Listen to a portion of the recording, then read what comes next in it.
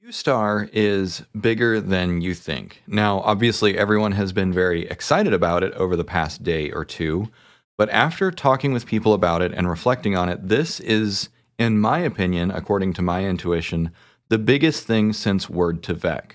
And what I mean by that is that Word2Vec, or sentence embedding, was what led directly to transformers and the current revolution. Now, we've been talking about in the AI industry, do we need another algorithmic breakthrough to get to AGI? I suspect that Q-Star is that algorithmic breakthrough that allows these deep transformers to master not just language, but also math. Now, there is another layer to this, and we'll unpack the rumors and leaks later. But first, let's just dive into what Q-Star is and why this is critical and important. So there are 4 hard facts that we have to unpack here. Some of them have been reported to Reuters, so it's still going to be up to some debate because they had anonymous sources. However, that's not coming from Twitter or Reddit or 4chan. So the concrete facts are, 1, in May 2023, OpenAI published a blog entitled Improving Mathematical Reasoning with Process Supervision. So we know for a fact that they have been researching math behind the scenes. Fact number 2 is that there are numerous high-powered researchers at OpenAI, such as Ilya Sutskever, but also Noam Brown. So Noam Brown was previously at Meta, and he worked on the Cicero project, as well as Lebradas and Pluribus. So these are all game-playing reinforcement learning networks. And so Cicero was the one that outsmarted, it was strategic.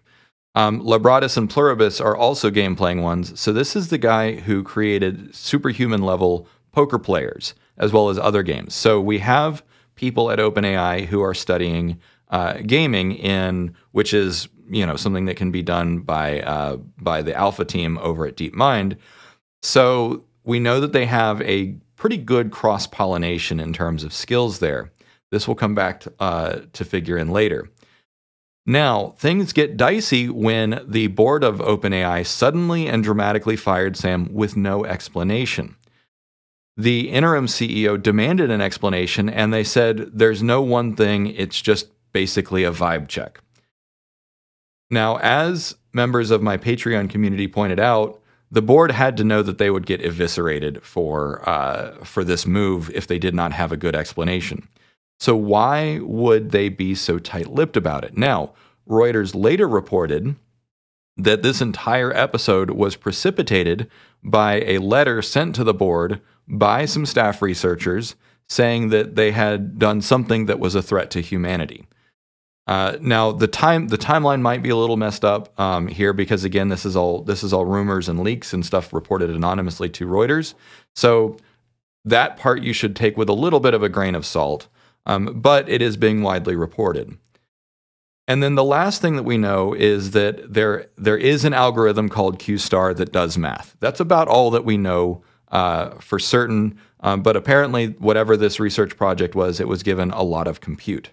This is all public knowledge. I'll make sure that all the links are in the description or the comments. So what is Q-Star exactly? I made a video yesterday about it if you want a deeper dive speculating as to how it works.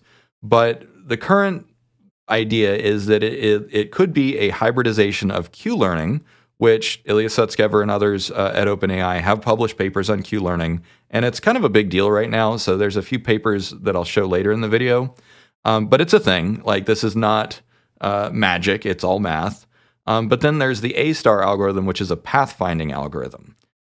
And so the idea is, or the rumor is that the Q-star algorithm was able to perform math very accurately, allegedly just at the level of a school child. That's still important, and I'll tell you why in just a moment.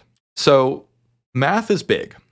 These transformers, such as GPT, are already good at language. They're better at language than most humans.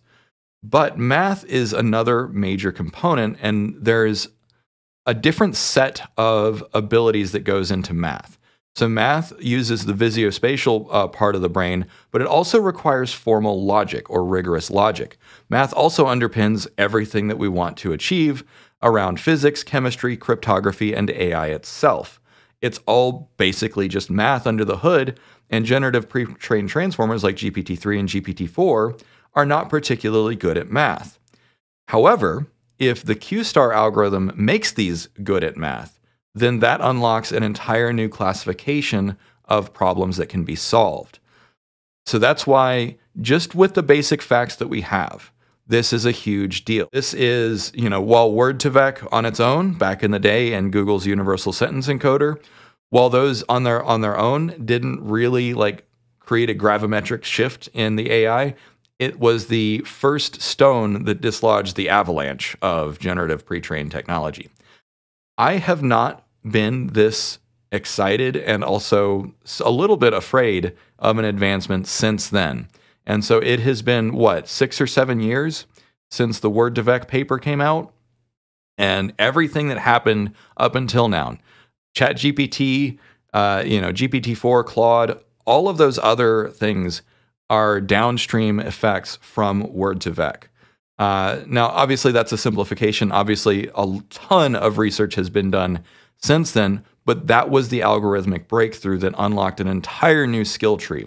Likewise, just on the surface, the Q-star algorithm, if it does perform math highly accurately at the level of a grade schooler, of a middle schooler, then that is the first step to solving all math eventually, with, of course, more iterations and more work and a few more algorithms. But it is a novel direction of exploration. So let's take this a level further and talk about the leaks. Jimmy Apples is an entity on Twitter who has had some prescience in terms of predicting what things are going to be happening. So, for instance, he said there's been a vibe change at OpenAI and we risk losing some key ride or die OpenAI employees. This came out October 25th, just a few weeks before the whole board fiasco with Sam Altman blew up. Then, as the whole issue was being resolved, he posts, "What did Ilya see?" with the image of Jared Leto from Dune, just before he was killed.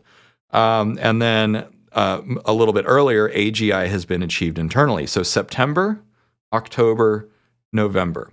So this series of events, if you take this leak with any credibility, AGI was achieved. Then the vibe changed because maybe they were arguing over safety and security and how to proceed. And then everything goes to hell in a handbasket and something spooked them. Now, again, this is from Twitter. It could just be a troll, but the prescience, the accuracy, and consistency is noteworthy here. So just take all this with a grain of salt. But what criteria would constitute AGI in this case? If you accept it at face value and the internal conversation, the internal mood has shifted because people at OpenAI honestly believe that they have achieved AGI or are on the trail to AGI, what does that mean? So this is where the conspiracy theory gets even deeper. This is a redacted letter that was allegedly leaked from OpenAI. The subject line is re Q451921. Now, this is totally unverified.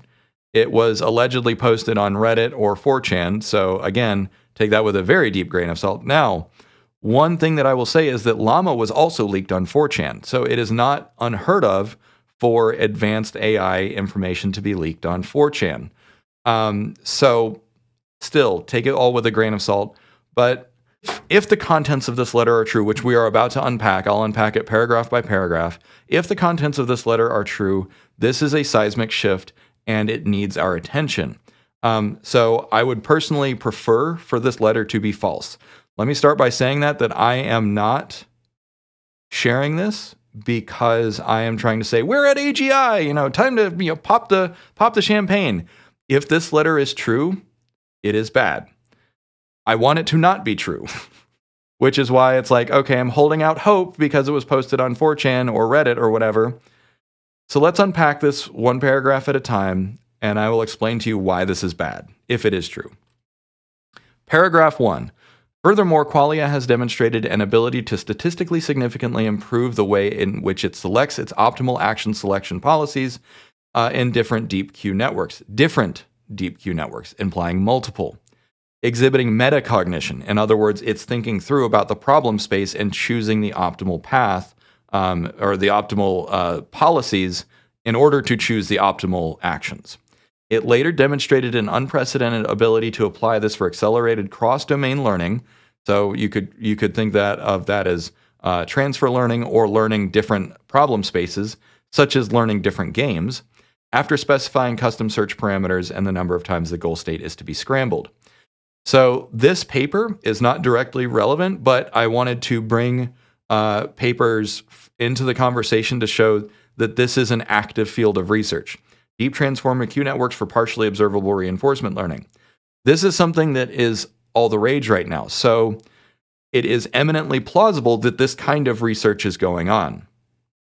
So I had a combination of ChatGPT and my Patreon community looking at this, and we all agreed that this Explain It Like I'm 5 is an accurate reading of the content of this letter. Now, obviously, the letter is unverified, but the way that we broke it down is, imagine you have a super smart robot that learns to play different games. Normally, it learns step by step. However, because this robot can think about its own thinking, it can be more conscientious about the strategy that it chooses to win. Now, beyond that, it can take the lessons that it learned from one game and transfer them quickly to other games, even if the rules of those games get mixed up or the policies get scrambled. So in this case, it is able to operate in a more dynamic and unpredictable environment, which is similar to the real world, but also a dynamic and unpredictable environment is similar to one that is adversarial or contested, such as a hostile environment in military applications or in cybersecurity environments. Keep that in mind. Paragraph 2. Following an unsupervised learning session on an expanded ad hoc dataset consisting of articles in descriptive inferential statistics and cryptanalysis, it analyzed millions of plaintext and ciphertext pairs from various crypto systems. Via a ciphertext-only attack, in other words, it looked only at the encrypted text, it provided a plain text from a given AES 192 ciphertext used by using tau analysis, achieving Project Tundra's alleged goal, in a way we do not yet fully understand. So this is very, very Byzantine. And again, I included a research paper to show that this is an active area of research, so it is eminently plausible that yes, OpenAI or whoever published this paper or sent this letter, if it is in fact real, could be working on something like this. But let me explain what this paragraph means in simpler terms. Ciphertexts are secret messages. They are encrypted. So imagine that you trained a model by just reading lots of papers, lots of articles and textbooks and other things to embed and understand the aspects of math and statistics and crypto analysis. So that implies that this is a language model, or at least partially a language model, if it was able to read just a bunch of articles on cryptography. And then they also had it read lots and lots of plain text and ciphertext pairs to learn to, basically this is kind of the input and output. So they're like, okay, this scrambled text equals this unscrambled text. And so then they were able to, then at inference time, give it an AES 192 scrambled ciphertext that it was able to decrypt without the keys. That is impressive to say the least, and I will show you why in just a moment, but keep all this in mind. This is an eminently plausible line of research that is actively happening. Paragraph 3. A claimed full preimage vulnerability for the MD5 cryptographic hash function with a theoretical computational complexity of 2 to the 42nd bits, that's a really damn big number, was also presented but not yet been thoroughly evaluated due to the technical sophistication of its arguments and the possible AES vulnerabilities being a considerably more pressing concern. I will explain why that is a quote-unquote significantly more pressing concern in just a moment. But again, we've seen some really interesting things where AI recently has been able to participate in cracking things. So for instance, there was one paper recently that showed that a USB drive, by reading the power variations coming from a keyboard, were able to reverse engineer what was being typed. Likewise, there was a similar one where listening to the keystrokes over Zoom was able to re-engineer what was being typed. Cryptography is rapidly being attacked by AI. So let's unpack what this paragraph means. One day, someone figures out a way that might let people guess the secret handshake just by watching others do it. Again, this is what we've seen with other kinds of AI. This is a big problem because the handshake is supposed to be secret that only club members know.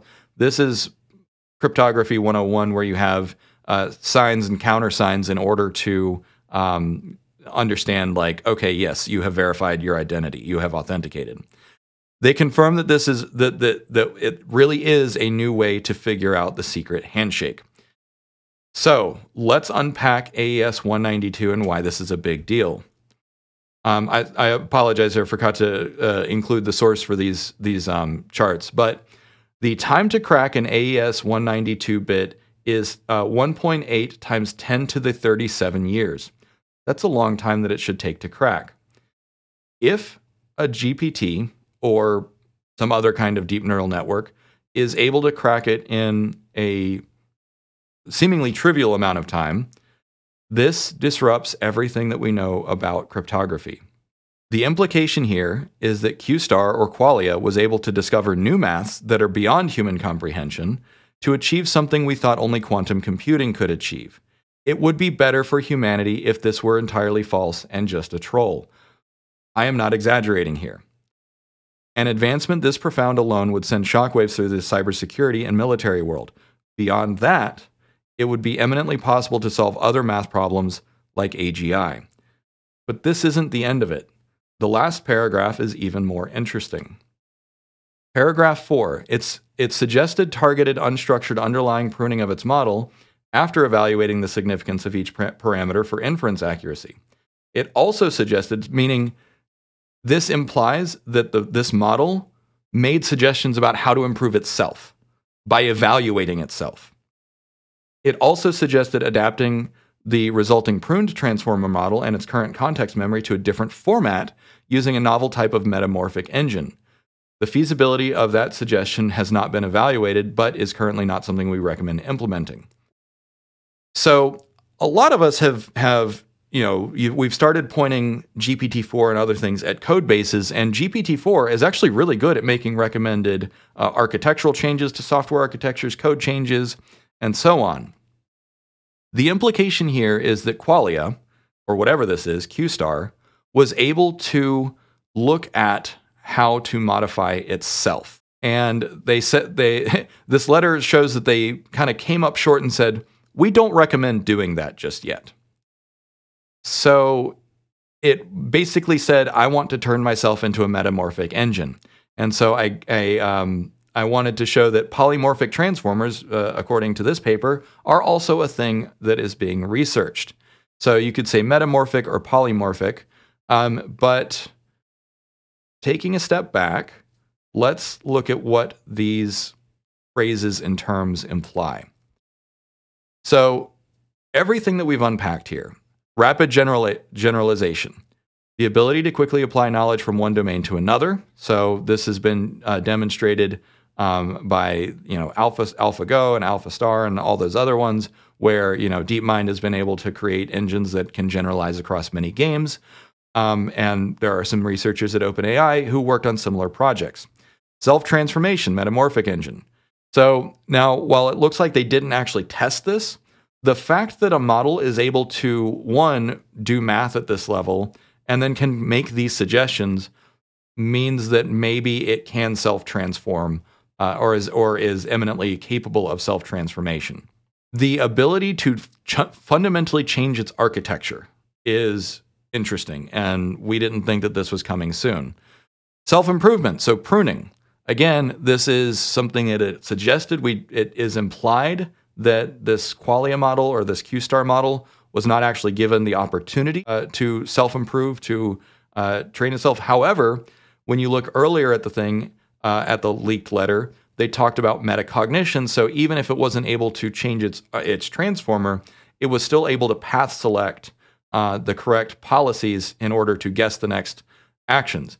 And so to put that in human terms, that is basically saying, okay, what I'm doing isn't working. Let me try a different approach. Let me try a fundamentally different approach to solve this problem.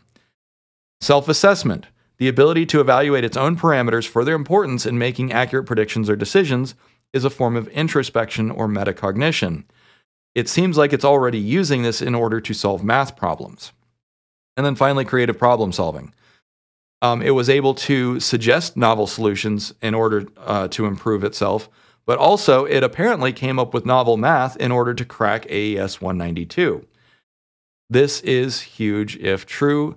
The implications cannot be overstated if this is true.